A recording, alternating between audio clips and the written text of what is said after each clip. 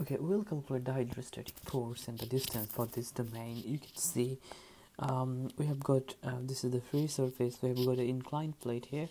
This is AB, so that's the inclined plate. If we make this dotted line, you can see it makes a 45-degree angle with this free surface. And now if we just look from this angle in this way, then we'll see this is a rectangle. So this is a rectangle. We know the dimensions is given. C, this is the centroid, and CP is the center of pressure. Now if we draw a surface O dash, this is just the perpendicular to the free surface, and we see here actually the location of the centroid location. You know from here the location and the distance of the centroid from the free surface. We can say this is Hayes bar, or you can say Hayes C. So I'm just writing Hayes bar. From the center of pressure, it is Hayes sister, and here you can say with distance, we said this is 3 meter, Hayes equal 3 meter, and this is Hayes equal 3 meter. So now we need to calculate actually the force F, the hydrostatic force. We'll calculate F, and so let's do that fast.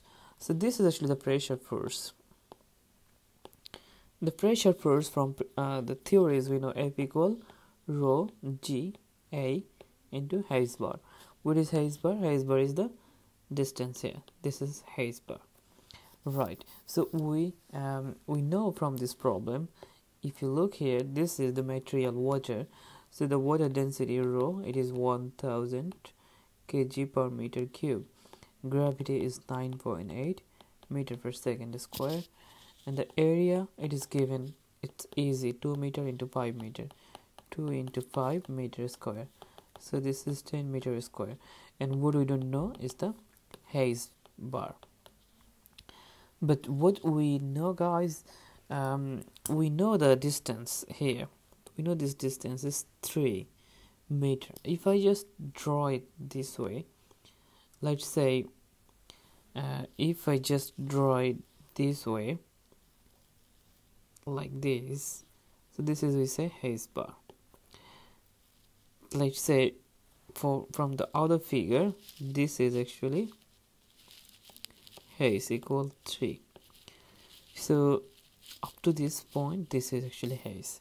So now if we put an imaginary, like a triangular, it is actually, you can see it, this is the angle here, the 45-degree angle. So we can say that's the angle 45 degree, right? And you know this distance, it is actually 3. So this is actually the 3 meter. So this distance is 3 meter, because this and these are equivalent. It makes a 45-degree angle here, okay, and this is 3 meter. So from the trigonometric formula, we can write this is actually 3 sine 45, 3 sine 45 degree. So then Hayes bar, it is actually, you know, this 3 meter plus 3 sine 45 degree. You understand what I mean? So this is 3 meter, and this is 3 into 0.707 sine 45 degree means, so 5.12 meter. So that's the value of Hayes bar. So now we have got all these values and substitute it into the equations. This. So if we write it, okay, F equal rho G A Hayes bar. Rho is 1000, gravity 9.8, area is 10, and it is 5.12.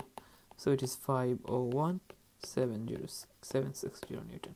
So that's the pressure force we have got. So now the second part of this problem is we need to calculate this distance, Hayes star. So the distance Hayes star, it is actually, we know the formula from previous video, IC sine square theta A Hayes bar plus Hayes bar. So we already know Hayes bar, we know the area A, and we know the theta, we don't know IC, right? We don't know the IC, the inertia. So if you can remember, I already showed you the the table actually how you can get the moment of inertia. Okay, so for different domains, so previously I showed you centroid and the centroidal moments of inertia for some most common geometries like rectangle, circle, ellipse.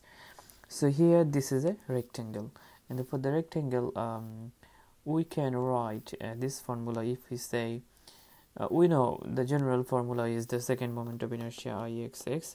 See, this is, in different books they use different, like BD cube 20 or 12, BD cube 12. So actually we can say this is the small is, this is B, this is D. In some books they said, A, B, Q, but 12. So that's the same thing. So let's write it down here.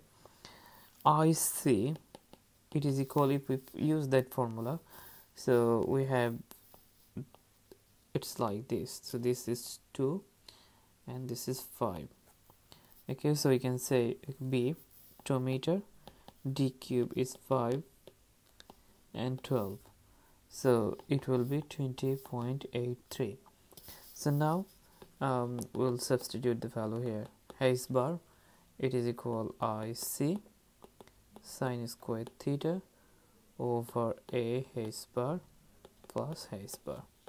So IC is 20.83 sine square 45 degree over area is 2 into 5, and H bar is 5.12 meter plus the H bar 5.12 meter. So this value I can write it this side, the H sister, this distance, it will be 5.323.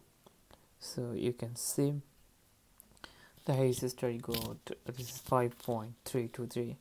Previously we calculated H bar for the first part, it was 5.12 meters. So this is understandable. The H is this one, it will be higher than the H bar, and you can actually see it from here. So this distance, it will be higher than this one. So we got it is actually 5.323. So that's the solution of the problem. So when we will get some similar problem and we need to calculate the pressure, force and the distance on a submerged object, so then we're going to use, for the inclined surface we're going to use this formula. For other special cases we have got different formulas, so we'll use that one. So that's it.